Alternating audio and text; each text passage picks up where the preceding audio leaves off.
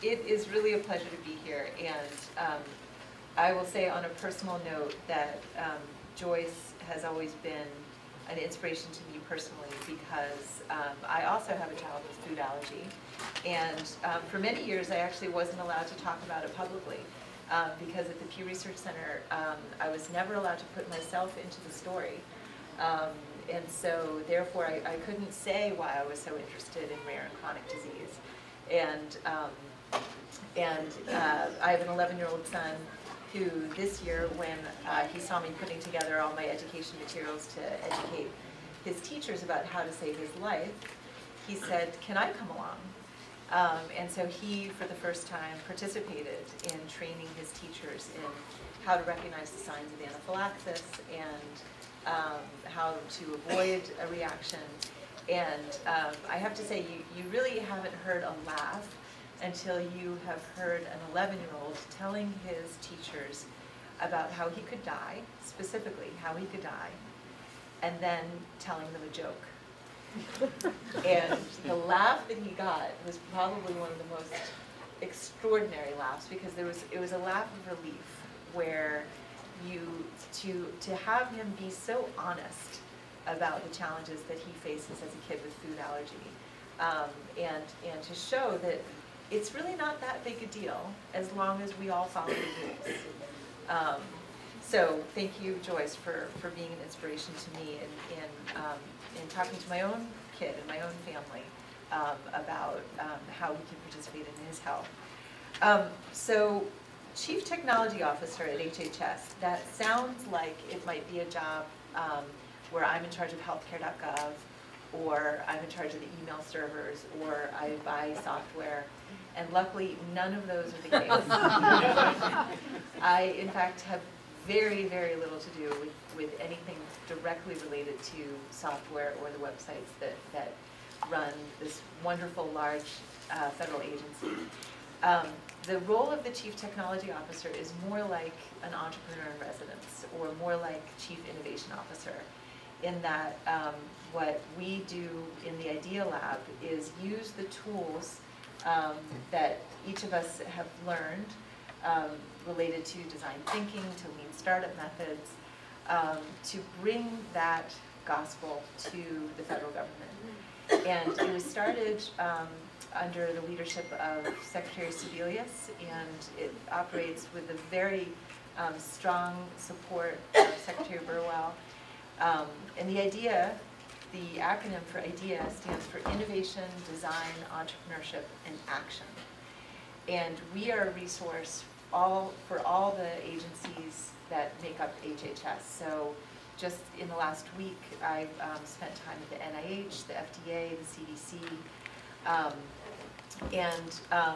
What's really a privilege is to be within this huge bureaucracy, and yet everyone that I work with starts with yes. Everyone who comes into our office wants to create change. And what we all recognize is that the problems that we face in healthcare today are too big or too complicated. It's moving too fast to just do things the old way. And which is why we divide our work into 3 areas. And one reason I love to come and give talks is because I have a secret agenda. I'm just going to be upfront about it. I want you and everyone you know to consider coming to do a tour of duty with the federal government within HHS. That's one of the opportunities that we have at the Idea Lab. So I'll talk about the 3 buckets, but I just wanted to open by saying that's my secret agenda. I want you guys to consider it. So one way that we do our work in the Idea Lab is to leverage external talent and to bring people in for these tours of duty. We have a program called Entrepreneurs in Residence and a program called Innovators in Residence. And it's an opportunity for people to come in with a specific skill set to help CDC attack a certain problem. Because what'll happen is the operating division will come to the Idea Lab and say, we know we have this problem and we can't solve it, which is the first step to any problem-solving exercise, to admit that you have a problem that you can't solve it. And it's sort of like putting up a bat signal. and then we try and help them find Batman. And I've got some great examples of that. And that skill set, as I say, is sometimes has to do with technology, and sometimes it really doesn't. Sometimes it's about process change. What we also do is promote internal innovation. We run an Ignite Accelerator and a Ventures Fund, which I'd love to talk about more, but that's really for HHS employees, so I won't go over it too strongly. And the third thing that we do is we build collaborative communities. And that's where I feel like the experience that I have in studying peer-to-peer healthcare and my interest in the maker movement really comes together with the work of HHS, because they understand that you can really only create change if there's a community of practice around it. The first CTO of HHS was Todd Park, and he came into the federal government and saw that we were sitting essentially on the equivalent of an oil well that was going untapped, and that is all of the health data that's available that is collected by the federal government and wasn't made available in a machine-readable format online. And so he helped start the Health Data Initiative. And that's an example of a community of practice that we have helped create. We also have a community of practice and have built a collaborative community around government acquisition, which I never thought that I would have any expertise in. If anybody wants to talk about government acquisition, we can talk later. It's otherwise really, really boring. But except for the fact, until you see the numbers, IT acquisition in the government has a fail rate sometimes in some sectors of up to 80 or 90% because of the way we acquire IT and digital services. And so we're innovating around that because we know we can do better. So I am really, frankly, more of an anthropologist than a technologist. And when I was being recruited to take on this role, I kept asking them, are you sure? Do you really understand who I am and what I do?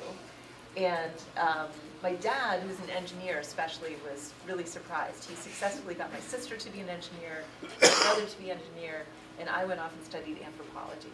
And yet I was the one who ended up the chief technology officer for a major federal agency. And they said, absolutely, because we understand that technology these days is about culture, that code is culture. And the choices that we're making around technology are really cultural choices that we're making. And so that really comes from the top, that comes from the leadership at HHS. And when I came in a way, I actually saw the same thing that Todd Park saw.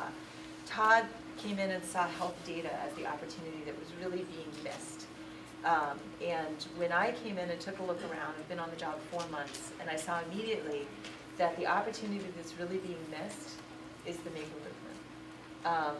And it's something that people really aren't yet really aware of, and what the potential is for healthcare in general and the federal government in particular to really understand what's going on out there. And so that's why I'm here to learn from you guys and to tell you a little bit about what I want to work on to recruit you, as I said at the beginning, and just to think about what we can create together.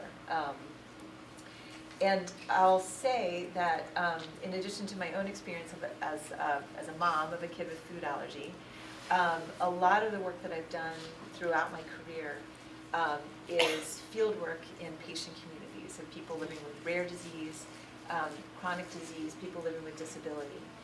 And the reason why I have spent so much time doing that field work is because those are the places where you find people who are pushing the edges of any field. If you can find the hackers, if you can find the artists, if you can find the people who make a way out of no way, then you're going to see the future. And the way that I think of the work that you guys are doing is you're building the future. And what we need are more ambassadors from the future to come and talk to establishment healthcare.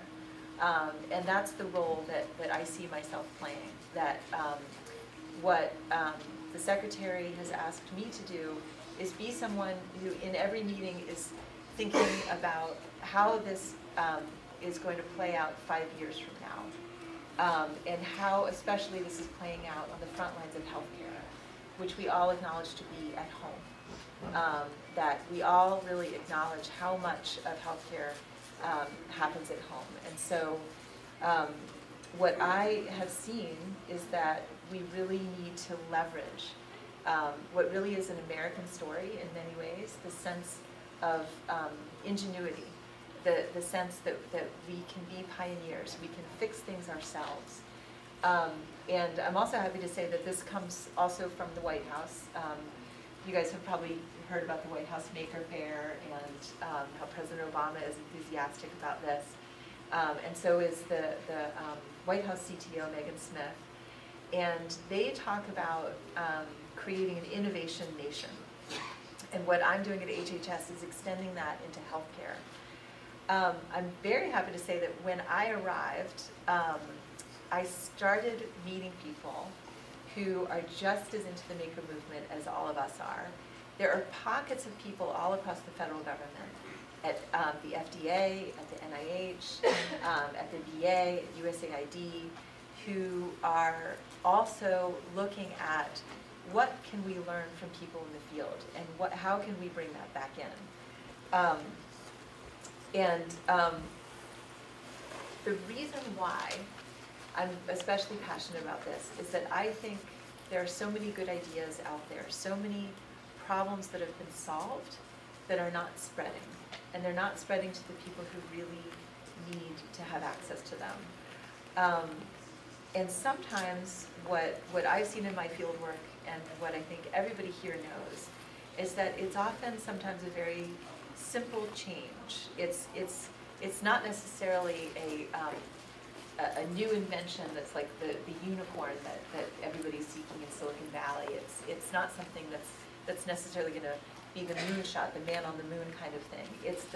It's the small changes that you can make, the tweak to a technology or a process that can really make all the difference. Or it's just something very simple. And so one of my favorite stories to tell is actually a story set in the far past of our history, 1601.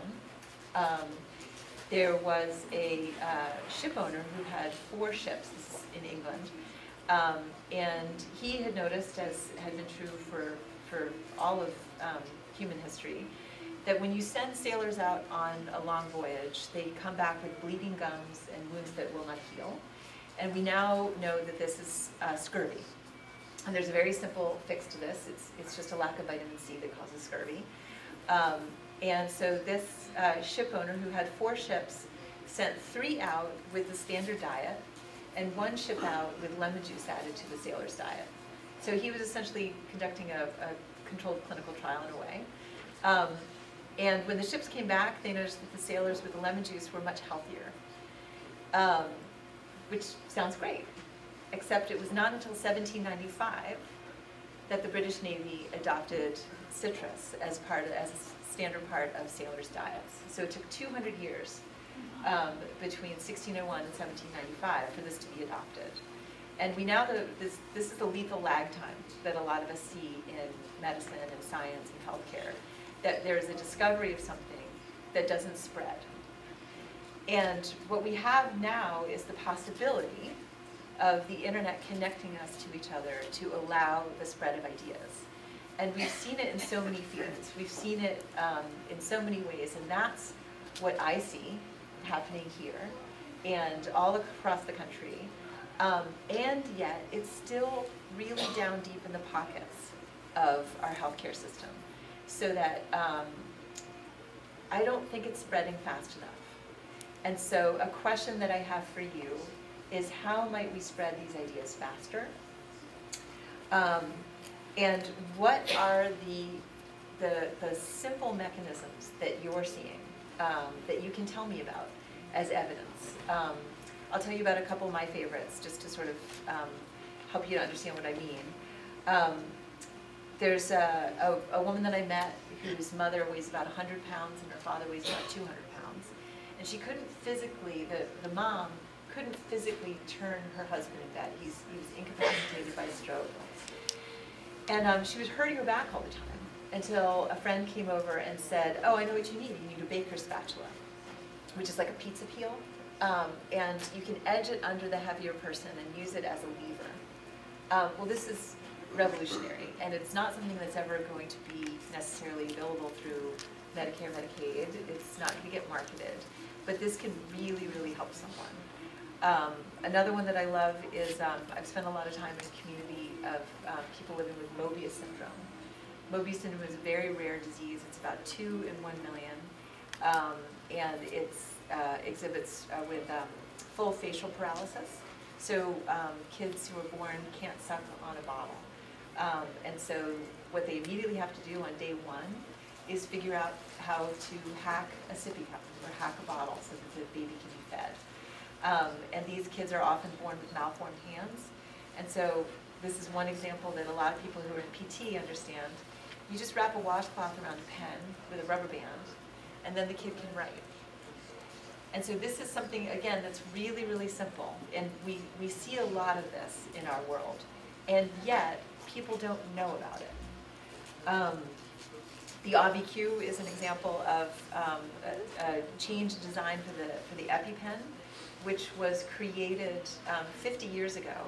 The #1 reason people die of anaphylaxis is they don't have their EpiPen with them.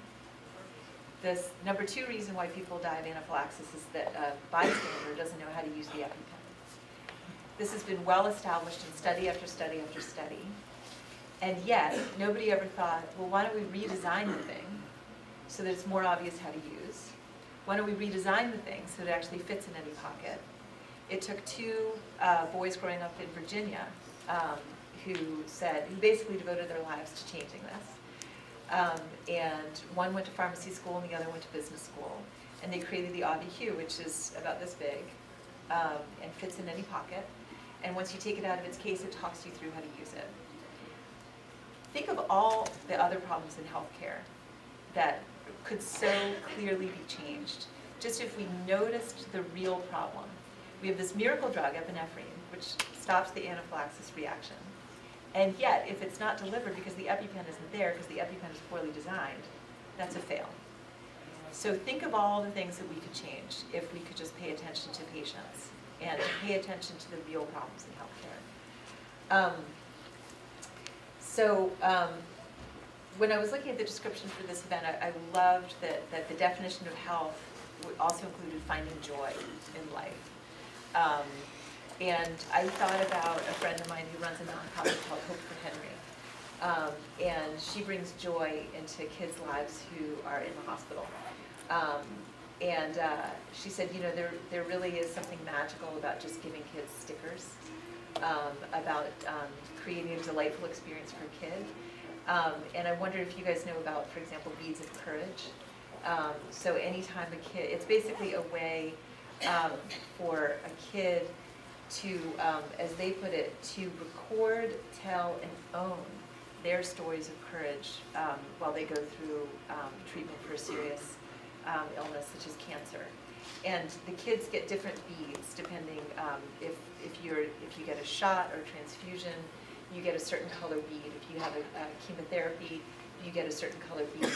And so there's kids who are in the hospital and have these long, long, long strings of beads. And it's a visual representation of their medical record. And you think about the role that beads have played in human history, that they really can be a form of currency. They can be a symbol of power.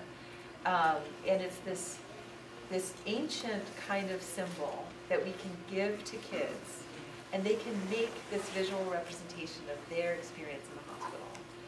And so how else might we unleash that and use that sense of empathy for the kids' experience and use art to find joy even in the worst experience that they're going through or that their parents are going through. What I also really liked is that this is a group that really is wonderful at activities. And so I asked Patricia actually to help me. So I'm going to pass out paper and markers, or if you guys have pens, and then we're going to do an exercise, because I'm going to need your help. I'm going to ask for this back.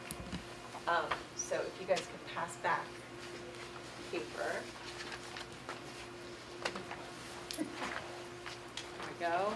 start back here. Yeah, great. And then I have pens. If anybody needs a pen, I brought in all the Sharpies from the registration. So run forward. Feel free to run forward, get a Sharpie. You have time while I explain the exercise. So when I came into the federal government, what I found is that, frankly, people didn't really know what I was talking about. I would talk about makers, and I would get a totally blank look. And so I started making a list of all the words that other people might use. And so one of my questions for you is, when you're explaining this to your friends and family, if you're explaining this to someone who's never heard about the maker movement, what words do you use? So I've heard invention, I've heard innovation, I've heard ingenuity. So that's one of the questions.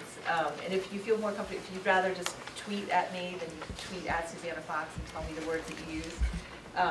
Because it really would be helpful to me to understand how people that you talk with understand what we're talking about. And the other question that I had for you, and this is something that I had to create because my friends and colleagues in the federal government really think about the world in terms of the vast U.S. population, or my friends at the CDC are talking about, global issues, whole continents.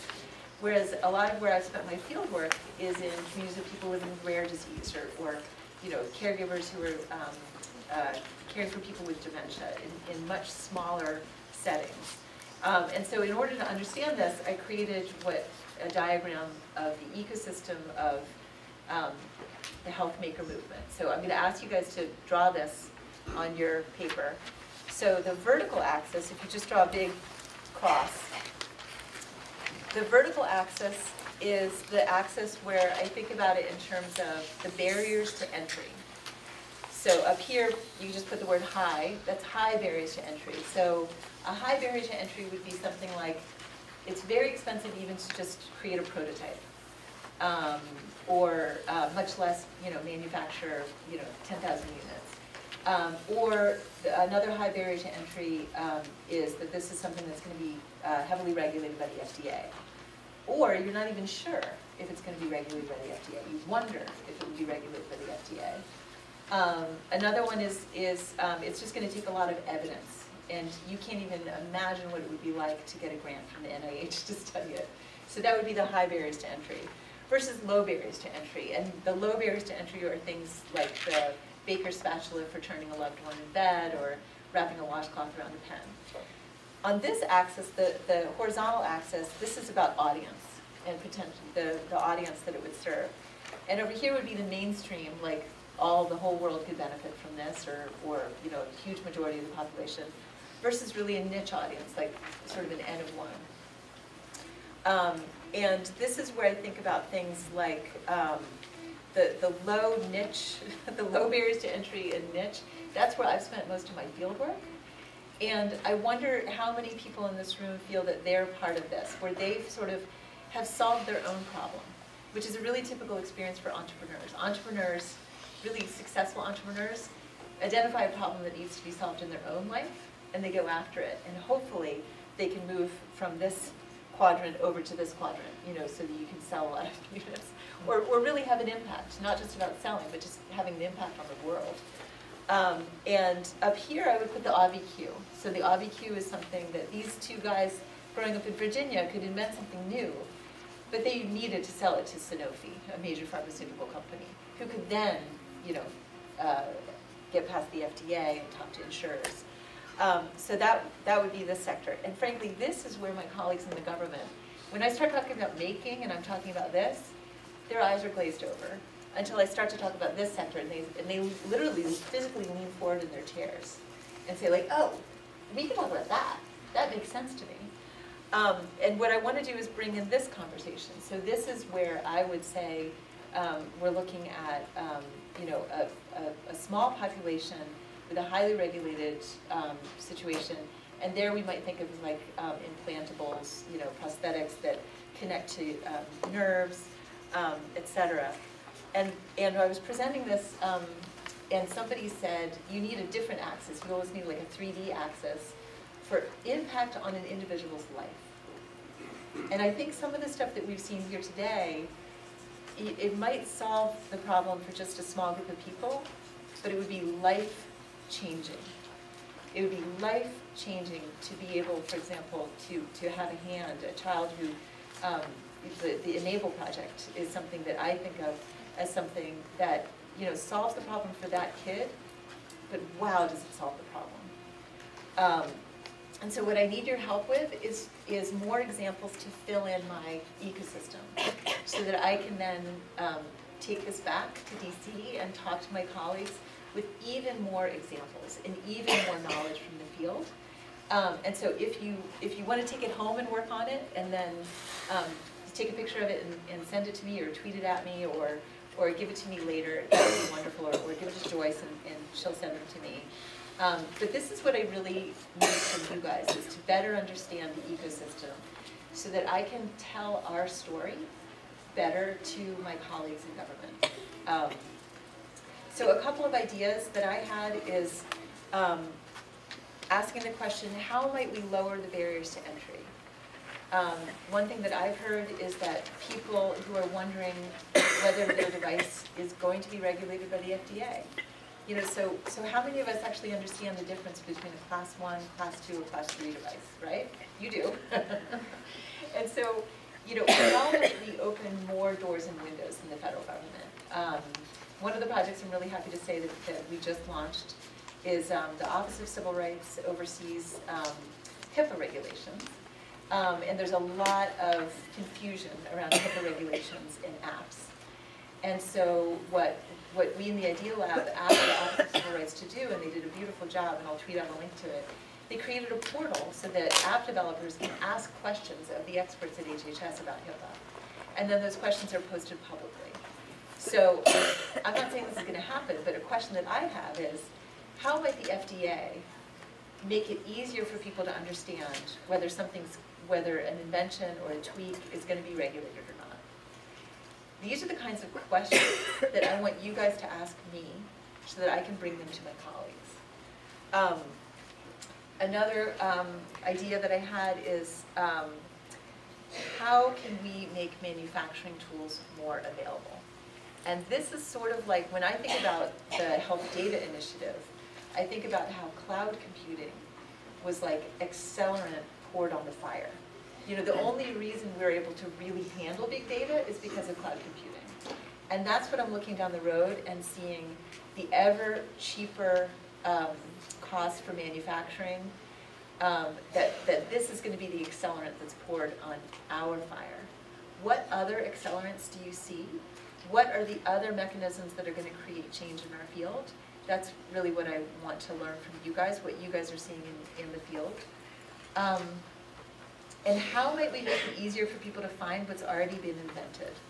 And I'll just close by saying that one of my mentors in the federal government, Tom Khalil, who works in the White House, talks about how Nordstrom now has a relationship with Etsy, in that the buyers from Nordstrom are always looking for what's going to be the next cool thing.